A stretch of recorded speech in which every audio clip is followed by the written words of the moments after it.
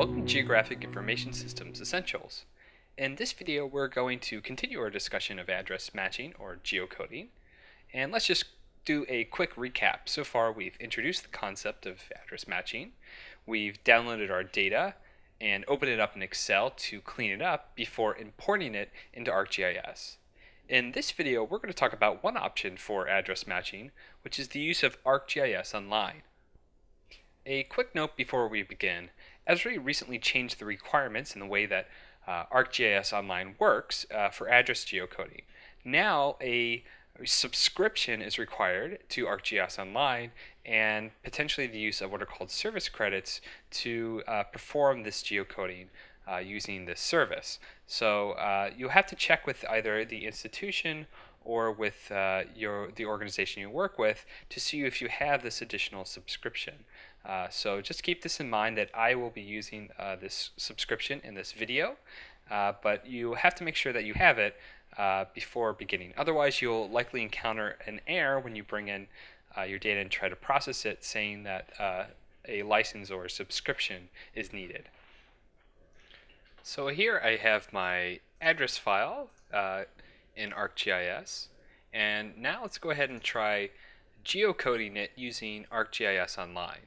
So to do that, I'm going to right click on the file and go to geocode addresses, and it brings up this dialog where it says choose an address locator to use. I'm going to select the World Geocode Service, ArcGIS Online. Hit OK, and it's going to ask you to sign in to ArcGIS Online, and you'll need to do that if you haven't already. Because I've already signed in, it's going to skip that step. So let's look at our options here. Under Address Table, I've selected the correct table, just the only one here. And then let's look at the input fields. ArcGIS has already taken a guess as to what it thinks the correct fields are, but you might want to double check before you hit OK. So let's just see. Address is the address field. That seems right. There is no neighborhood listed. There is a city listed. And for the postal, it's chosen zip and state for the region. So that looks pretty good. So now let's check where it's going to save the output. So here it says it's going to save it as a shapefile to my desktop. Why don't we go ahead and save that as part of a geodatabase. So to do that, I'm going to go to my Documents folder.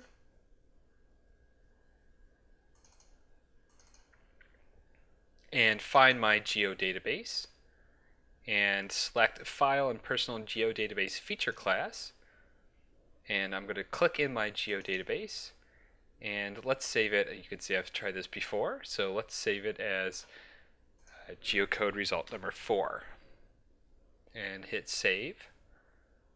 And you can double check some of the advanced geometry options and the geocoding options. For example, the geocoding option allows you to change the settings on the spelling sensitivity and the minimum and maximum candidate score.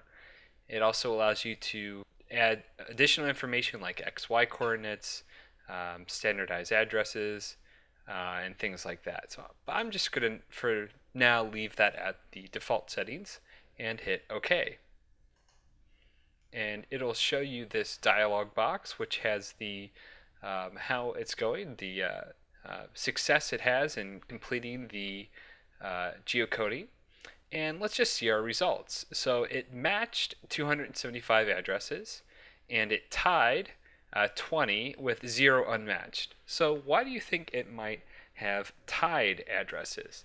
Well, it's likely that in a place like Manhattan, the Midtown Manhattan, you'll have different addresses that are different businesses that are at the same address. So you have these tall commercial buildings, and you might have several businesses in the same building.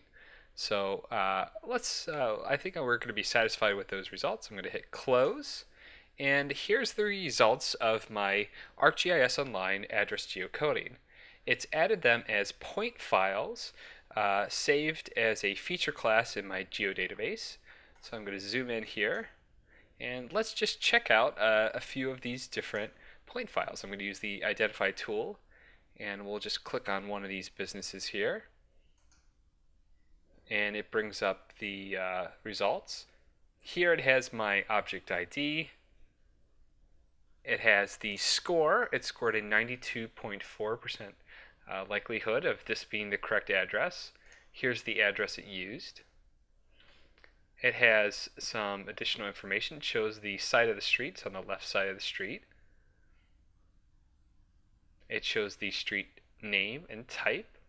It shows the city. And it includes the XY data and some other additional information.